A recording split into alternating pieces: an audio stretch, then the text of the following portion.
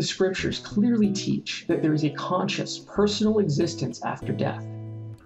The final destiny of each person is determined by God's grace and that person's response, evidenced inevitably by a moral character which results from that individual's personal and volitional choices, and not from any arbitrary decree of God.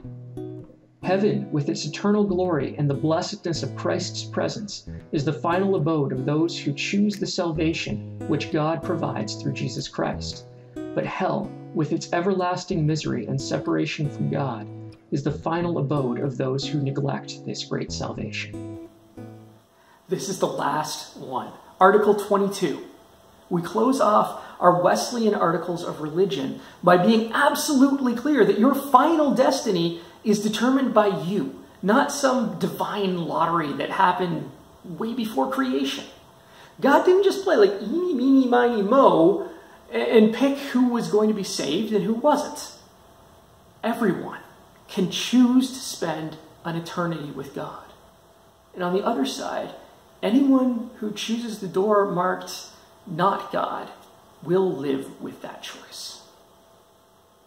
C.S. Lewis said, "There are only two kinds of people in the end.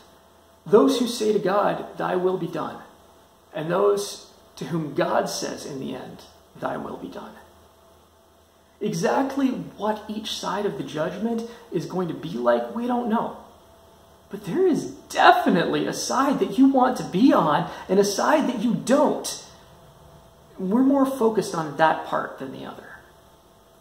And that concludes the Articles of Religion of the Wesleyan Church, along with a profession of faith, baptism, and agreement with the elementary principles, which are explained in another set of videos, and agreement to come under the governing authority of the Wesleyan Church. Acceptance of these core beliefs is one of the qualifying factors to become a member of the Wesleyan Church.